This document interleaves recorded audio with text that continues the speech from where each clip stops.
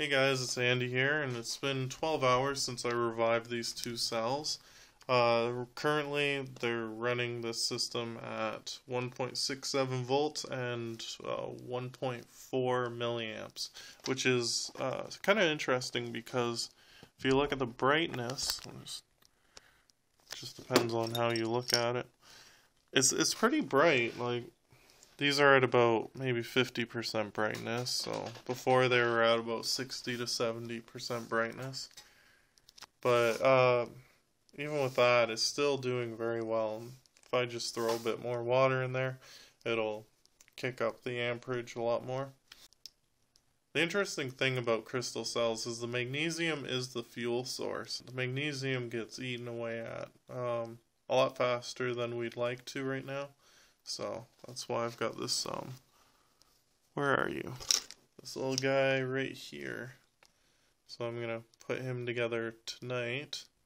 I've oxidized him with, what was it, baking soda and just air. You can see the white oxidization is from the air, and the little black, if you can see it, is from the baking soda.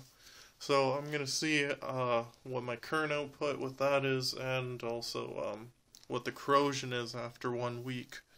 This here is a 20mm brass shell. Brass is 70% copper, 30% zinc. What's interesting about that is if you have a boat, you most likely have a zinc cathodic plate, which basically prevents corrosion and rust of the frame of your boat. And magnesium can be used as well.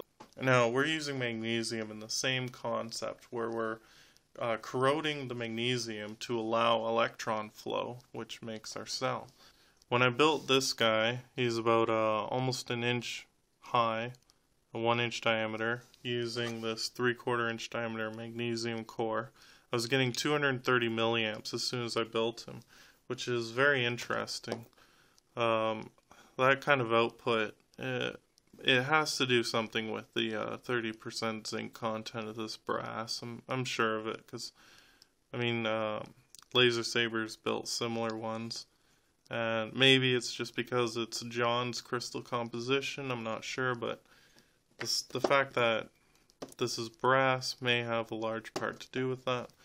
So, once I do my corrosion testing of this oxidized magnesium core, then I'm going to put this guy together, but I don't want to waste materials, to be honest. I'm trying to be a little bit more conservative with what I've got, and the best way to do that is to just go a little bit slower and just see where things go.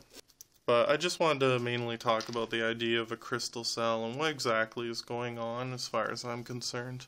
Because I've watched a lot of videos on it, and very few people talk about the relationship between magnesium and cathodic materials and their uses currently in the real world. I mean, you'll never get around this corrosion, but I believe I can slow it down a great deal using oxidization. So if we can do that, I mean, I don't need 230 milliamp output, but I would like over 150. That would be ideal. It's nice being able to see that I can power this many LEDs using just these two tiny button cells that I built. It really shows validity in this in the future. I mean, we have a long ways to go with crystal cells, but I mean, this is progress right here. And I know Jon is working on a way to be able to flush the system and renew the magnesium. And it's interesting, his idea with just a liquid instead of a solid. I mean, that's the only way you can easily flush the system, because the crystals, they compress and they expand outward. So you would never be able to replace the magnesium without destroying the entire cell and rebuilding it like I've been doing, because this guy here, like I said, he's recycled. I think I've built like 5 cells using this copper, so it's just something to note. This kind of technology I can see in alarm clocks, radios, maybe cell phones, because cell phones are always on and crystal cells are always on.